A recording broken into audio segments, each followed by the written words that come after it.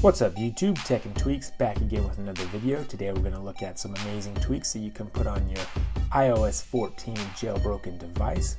So with that being said, let's go ahead and jump right into the video.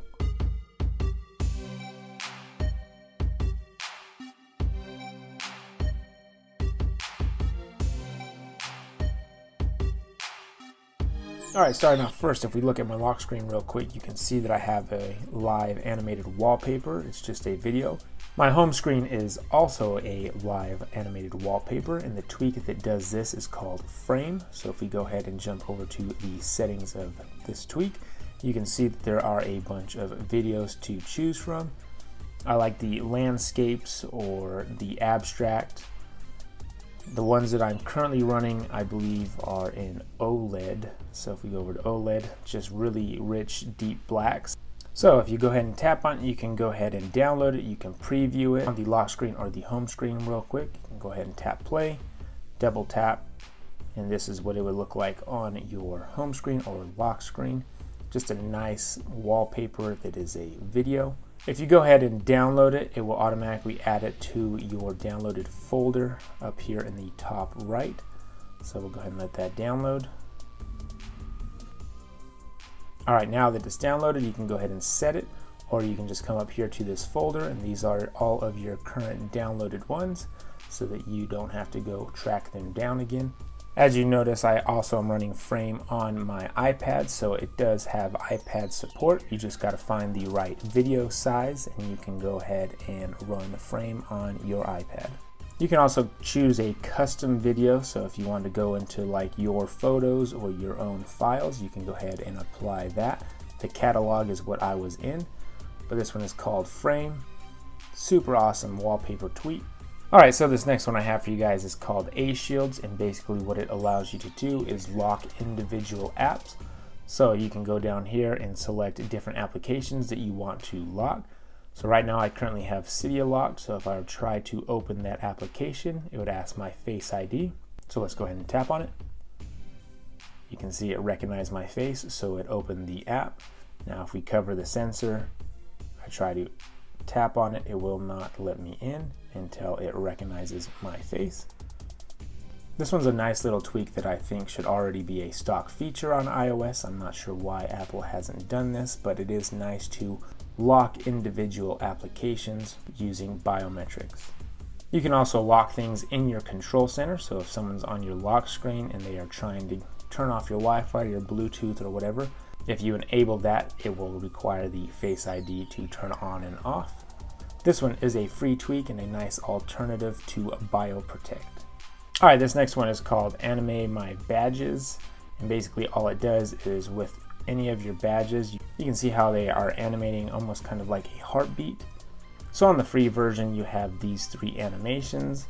This tweak may help push you to actually clear your notification badges. Alright, this next one I got for you guys is called ChatUI, and basically what it does is it allows you to customize iMessage. So if we jump into messages, you can go ahead and see that my messages are completely customized. I have a gradient here for the bubbles.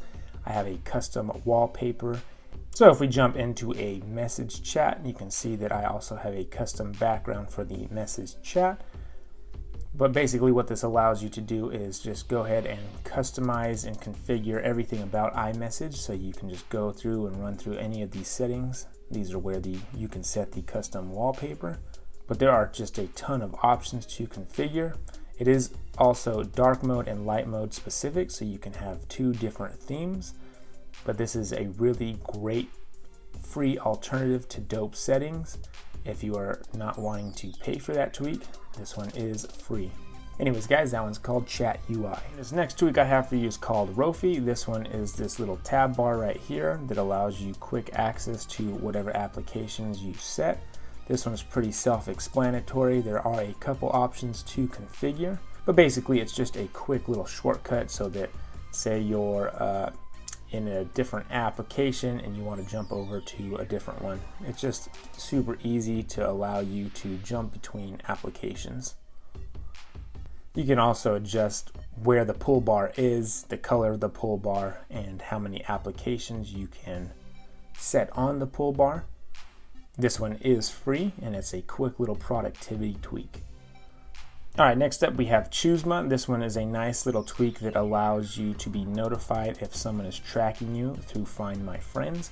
So anytime that your friends are looking at your location, this tweak will send you a notification that says someone is tracking you through the Find My Friends app.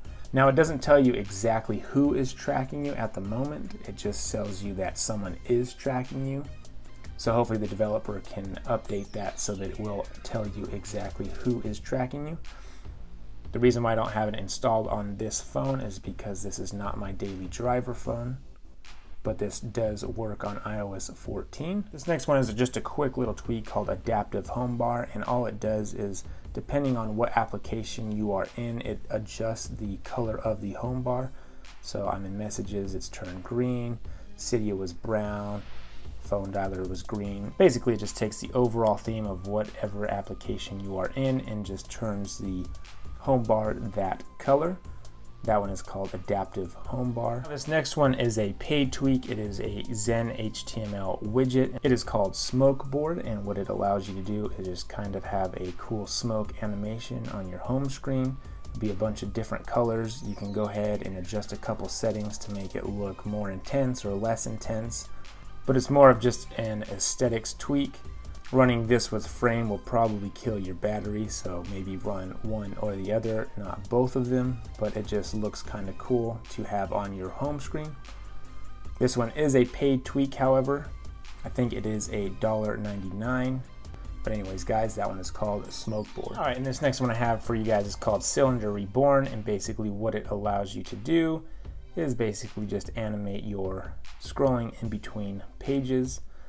This one is kind of an older tweak, but it has been updated. It's been updated to support iOS 14, but there are just a bunch of cool different animations that you can choose from. Right now I have it on randomize, so they are all kind of different. But this one is called Cylinder Reborn, and it is 100% free.